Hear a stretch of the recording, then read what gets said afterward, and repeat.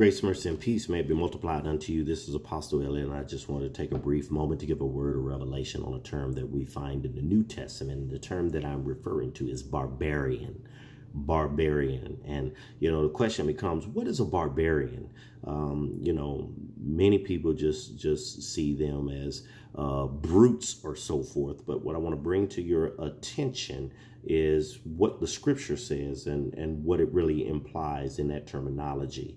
When you turn to the book of Romans, chapter 1, verse 14, the scripture says, I am debtor both to the Greeks and to the barbarians, both to the wise and the unwise. And the term unwise really means the unintelligent, or those who don't understand, or those who act foolish or act godless. So now in that, one thing that I bring to your attention is based upon the verse in Romans chapter 1, verse 14. It's technically giving you a little bit of the definition of a barbarian in the same verse. As the scripture talks about being indebted to the Greeks were considered by the scripture the refined, the more dignified. And then the barbarians were considered to be the ones unwise or unintelligent or act foolish. Now, why did the scripture say they act foolish or that they acted godless? Other than, if I go a little bit deeper, the term barbarian comes from the Greek word barbaros. And barbaros means one who is rude, one who is rough, one who is harsh, and also considered a foreigner who speaks a language not understood.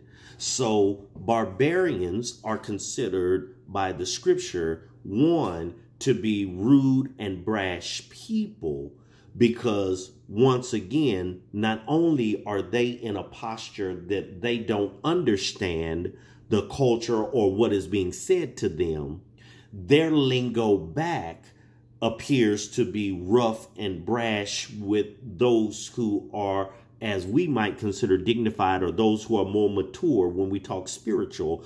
As believers, those who have a better or clearer understanding of the word, those who have simplified it and are set in their ways regarding what they want it to be interpreted as, they display their lack of understanding and their lack of knowledge, which they classify as what is called a barbarian.